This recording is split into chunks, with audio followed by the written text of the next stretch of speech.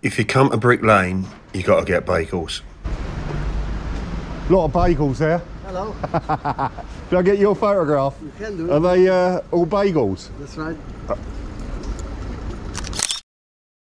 Thank you. What's your name? Sammy David Jr.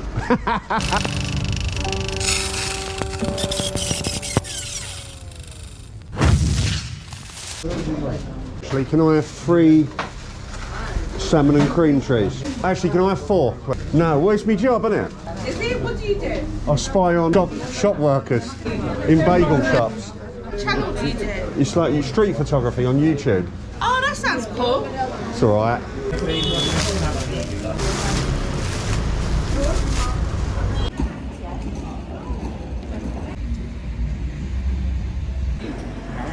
Right, so I'm working out today. I'm at Cafe 1001, which is in Brick Lane. It's a pretty cool place to work. By the way, you've got to bear with the audio here, so I'm recording this on the fly.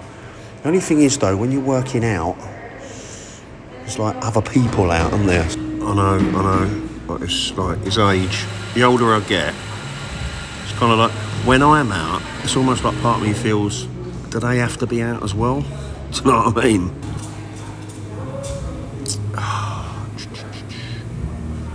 Also, I get distracted easy. Anything will distract me. If there's something to fiddle with, then I'm there. I'm fiddling. Sounds a bit rude, that. Why is there a broom handle on the wall? There's 2 of them. There's 2 broom handles.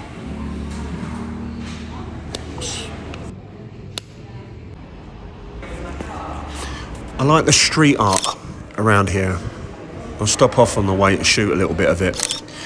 A lot of graffiti's horrible. I mean, it's cliche. If you look beyond the obvious, you can find some real gems. I mean, Brick Lane has a lot of really juicy street art, like statement stuff. I find it relaxing shooting street art. Shooting people can be anything but relaxing. Especially if, like I said, it's actually artistic and it's done with intention, purpose. There's a point to it. It's like a meditation then, slowing down and taking the time to feel out what the artist is trying to say. Some purist street photographers will say that if there's no people in the image, it's not street photography. Who cares what they think?